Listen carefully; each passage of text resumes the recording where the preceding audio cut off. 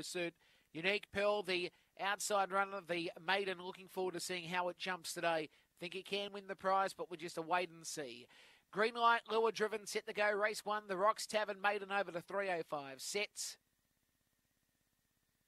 And away, jumped okay, Unique Pearl, but good speed from Star Rain. But Unique Pearl goes up to the outside and leads. From second spot, Star Rain, the inside, Sinatra Bay. Zippy Cadillac, then came Bungaloo Shane and Keep Up Cadillac to the turn. Unique Pearl going great guns. Sinatra Bay tries, but Unique Pearl too good. Unique Pearl wins the first. Second spot will be Sinatra Bay from Star Rain. They'll follow next by Zippy Cadillac, Bungaloo Shane and Keep Up Cadillac. Time was 17 and 7.